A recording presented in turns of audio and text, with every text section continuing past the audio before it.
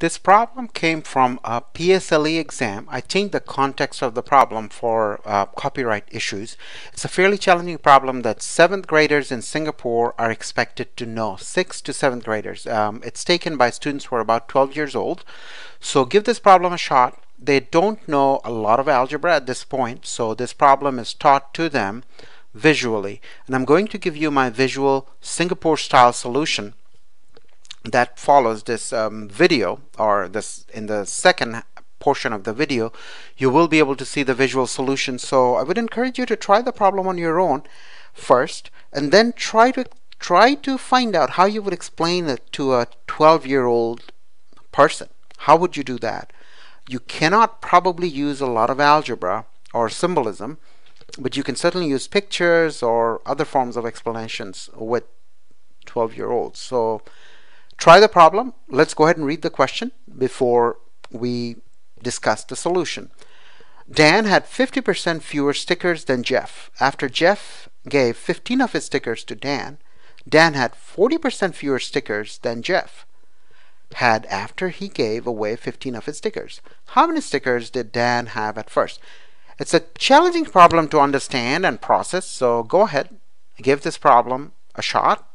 And my video, well, when we say that Dan had 50% fewer stickers than Jeff, that simply means Dan had half as many stickers as Jeff did.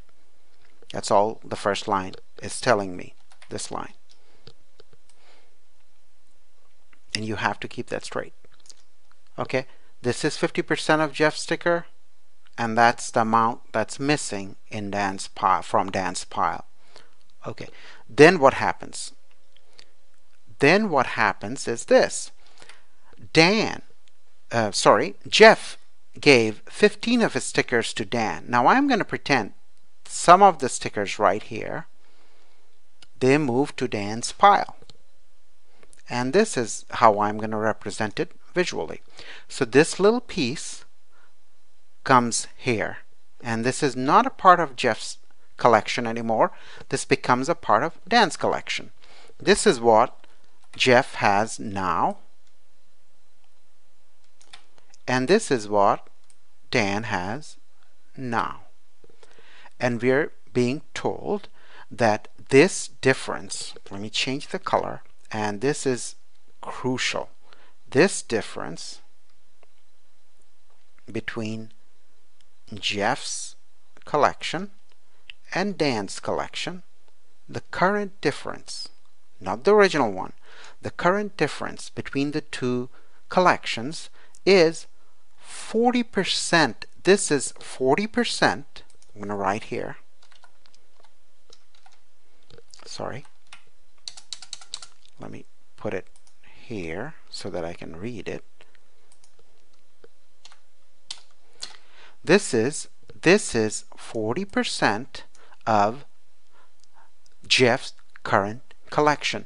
That's what this line tells us, and you have to get it. And it's hard. It's a difficult line to follow and understand and interpret, but that's what it's saying. So the difference between the two collections is 40% of what Jeff has now.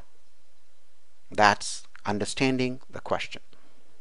So you want to pause the video here and make sure you absolutely agree with this interpretation. This is what the question means, and based on this interpretation we're going to follow through and finish this problem.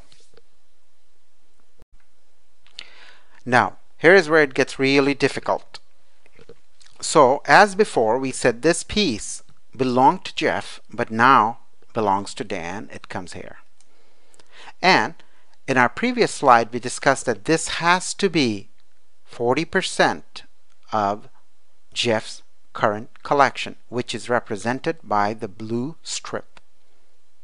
This is just a recap of the previous scene or set of slides, however you want to see it. So this is 40%. This is 40%. Okay. Now this has to be same as 15 because that's what Jeff gave Dan. This is 15. So look at this part. This was half of Jeff's original collection, which had 15 plus 40% plus 15. So that tells me if I use this model to cut this in a very similar way, I will have a 40% here of Jeff's current collection, and I will have 15 here, 15 here, 15 here. That's really exactly 45 stamps. 45 stickers, I'm sorry. Stickers. Now, what we can infer from this picture, we are still talking about the blue strip.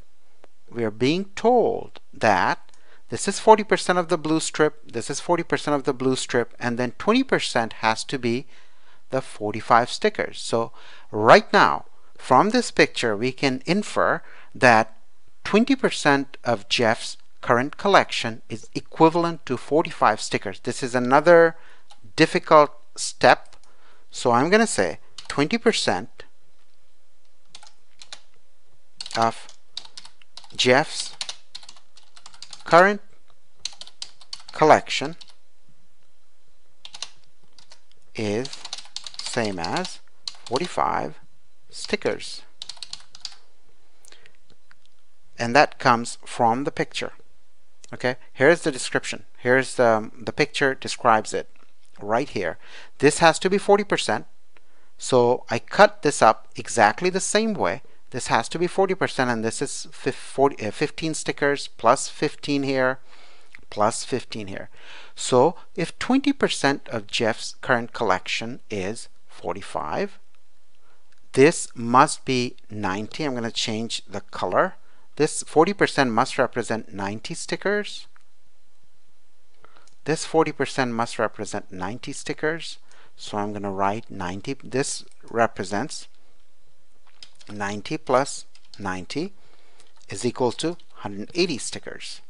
Okay, plus the 45 stickers in green, and I'm going to write 45 here. And if I add them up, and I'm running out of space, if I add them up, I'm going to use red. So I'm going to put it right here. 180 plus 45 is 225. 225. So right now, Jeff has 225 stickers. Now the question wants us to find how many stickers did Dan have at first. Okay, that's not too complicated. Dan had this many stickers at first. Sorry again. Dan had this many stickers at first. Okay, which is basically half of Jeff's original stickers. Now, if Jeff has 225 stickers, he gave 15 away, so he must have had 225 plus 15. He must have had 240 stickers. If Jeff had 240 stickers, this whole original rectangle for Jeff had to be 240. So the original rectangle for Dan was half of that. Half of 240 is 120, and let's write our final answer in blue. So Dan originally had 120 stickers.